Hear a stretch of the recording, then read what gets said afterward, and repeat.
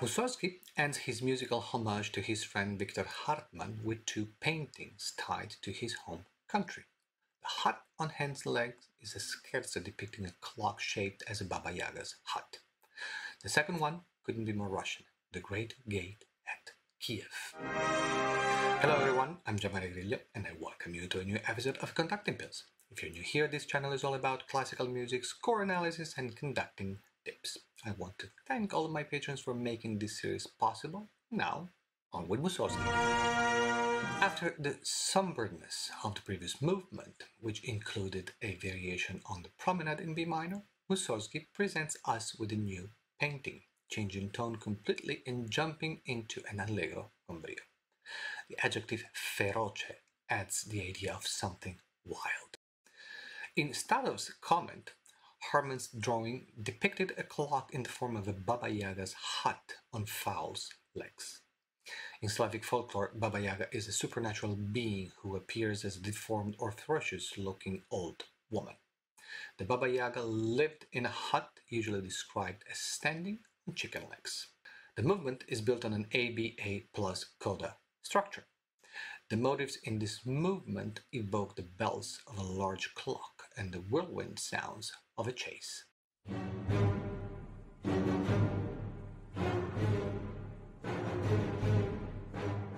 The lines are a succession of ups and downs. A cell of the motif is used to build an upward chromatic scale,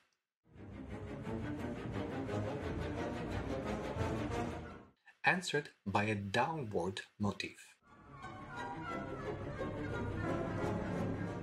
The scale is expanded by the brass, and the clock's bell resound brightly in the trumpets and horns.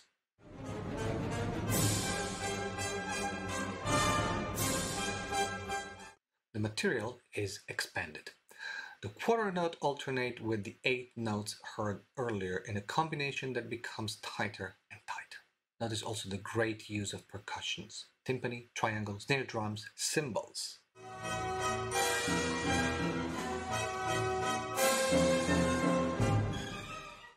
The line moves down, sweeps back up, and then down again, ending up on the clock's quarter notes and moving to the central part of the movement.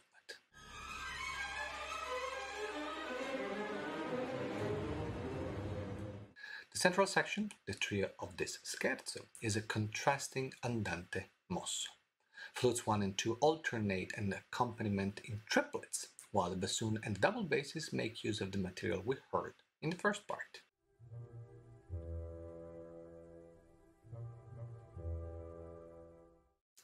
The conversation continues, including the clarinets and the rest of the strings in it.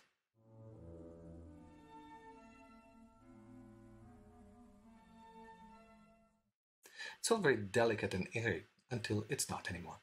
The atmosphere becomes heavier, and the tuba, doubled by the cellos and basses, is entrusted with the motif.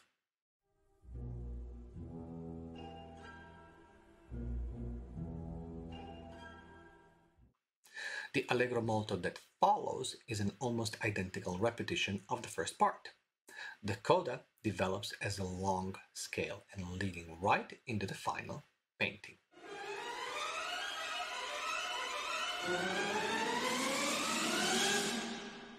According to Statov, Hartman's sketch was his design for city gates at Kiev in the ancient Russian massive style, with the cupola shaped like a Slavonic helmet. Hartman designed a monumental gate for Tsar Alexander II to commemorate the monarch's narrow escape from an assassination attempt on April 4, 1866. His design won the national competition, but plans to build the structure were later cancelled. The movement is structured as a rondo in A-B-A-B-C-A-D-A form. The opening is given to the brass, bassoons and percussions in a majestic E-flat major. The woodwinds join in to conclude the phrase.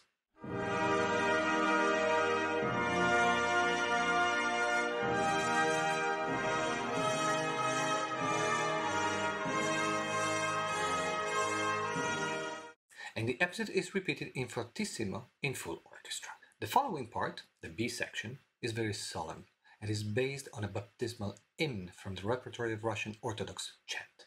Ravel assigns this A-flat minor chant to the clarinets and bassoons.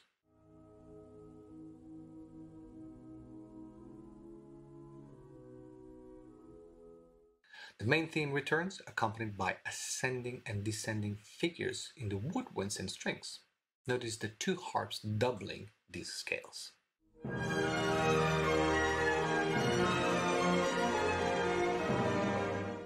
It's time for the hymn again, now in an E-flat minor and supported by the oboes and flutes. The following section, C in the rondo succession, immediately reminds of the previous painting with the clocks and bells.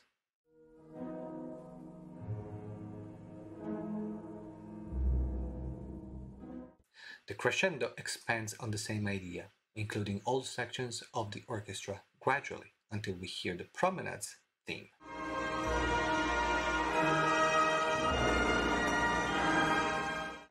The main motif of the movement is back once again, with yet another variation in the orchestration.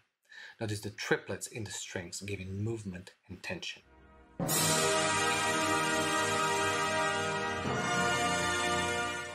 One final transition takes advantage of those triplets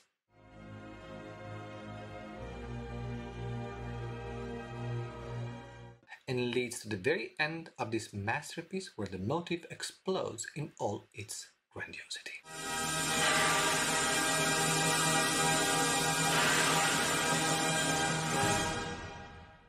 Thank you very much for watching. Don't forget to subscribe to my YouTube channel by clicking on the subscribe button right below this video and ring the bell so that you will get notified every time a new video comes out. For more in-depth analysis, conducting technique, and conducting exercises, look on my website where you can find more than 100 videos and follow my Facebook group. And if you want to support this series, you're always welcome to do so on Patreon. All the links are in the description. Let me know in the comments what you think about this piece, if you have any suggestions for future videos. And till next time, please continue to enjoy music and be well. Ciao. Generally speaking, a pausing point corresponds with the beat within the pattern. These points are connected by a stroke, straight or curved. Each stroke can also have other characteristics: long,